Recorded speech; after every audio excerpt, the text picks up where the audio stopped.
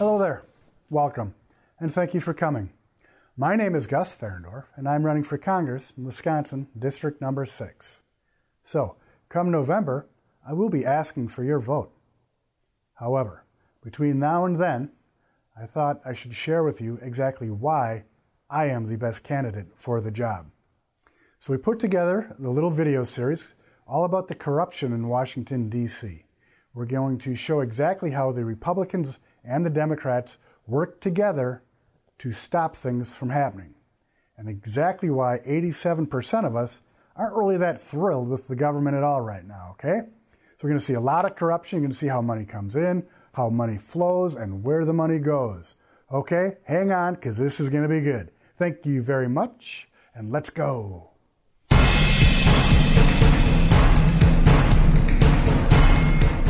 All right, hey, thanks for joining us.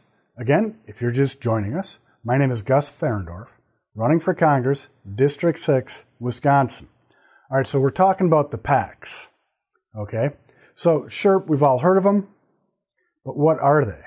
A PAC is an acronym for Political Action Committee. All right, when we get right down to it, it's a way to move money around tax-free. Basically, to do things that would normally put you and I right into prison. This is a way to ensure our duocracy of the American government, our two-party system. All right? And that is bad. We'll get to that later. The PAC is a type of organization that pools campaign contributions from members, donors, and donate those campaign funds to campaigns for or campaigns against candidates, ballot initiatives, legislation, and even lack thereof legislation, which we'll get to. At the federal level, which is what I'm referring to, I quote, "An organization becomes a PAC when it receives or spends more than $1,000 for the purpose of influencing a federal election," unquote. That quote was taken from the Federal Election Commission, April 2008, page 1, subsection 431. And of course, there are many types of PACs. There's a campaign PAC, a labor PAC, a union PAC, a local growers PAC. List goes on and on. Goes on and on. However, what we want to deal with is the leadership PAC, as it has the most interesting rules and regulations. And if, imagine you might want to, a synonym for a PAC. How about the words bank account? Okay. Not only that, but the real cool kind of bank account. This is the kind of bank account where one person fills it and the other person drains it. Kind of cool. Like a Paris Hilton bank account, I would imagine. Although, not exactly. I don't know. Why don't you look into that, get back to me. Anyway, so how does it get filled? Well, I'm glad you asked. The way these get filled is an art. This time, we're not going to be speaking about the donations. This is not getting filled from donations from good citizens like you and I. This art is in the form of legislation. Okay? Politicians can write laws, and then, of course, politicians can not write laws.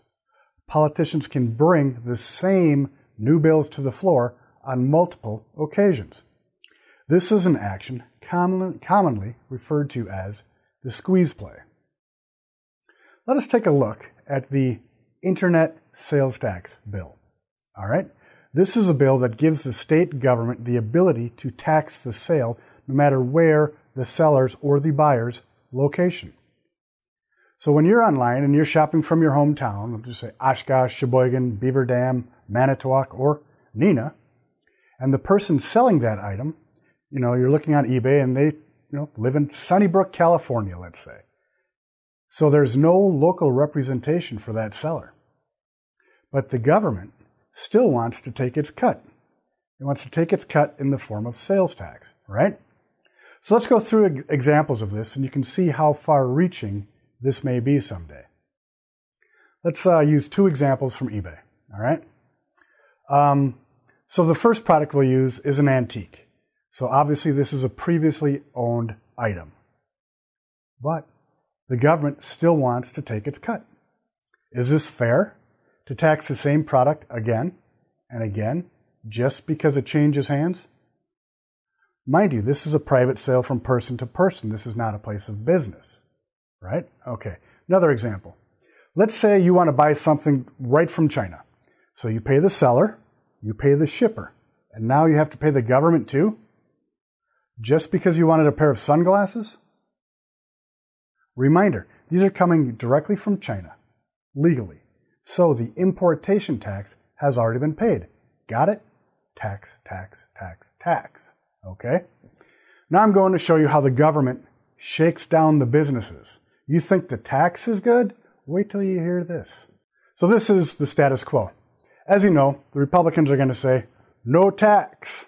And the Democrats are going to say, oh, won't somebody please think of the children? We need the tax. So the politicians get the bill.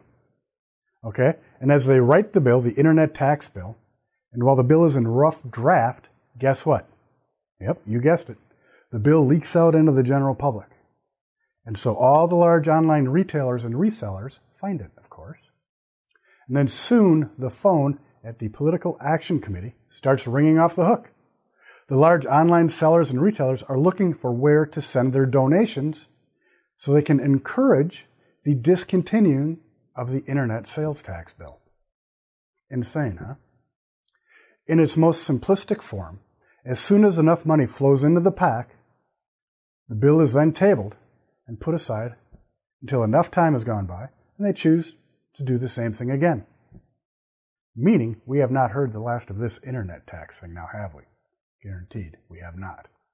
Extortion is the name of the game, and you will come to understand there is no money in getting things done. The money is in prolonging the legislation. Realizing that if you want to milk the cow again, leave it be and come back another day. Rinse and repeat. Get it? It's crazy, I know. Thank you. We'll be right back with Gridlock. Just saying. Government's in gridlock. Well, there you go.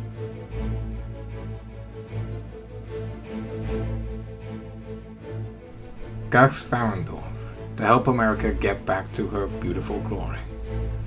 It's exactly like what Gus said. America became great not because of what government did, but because of what government was prevented from doing. Yes, vote for Gus.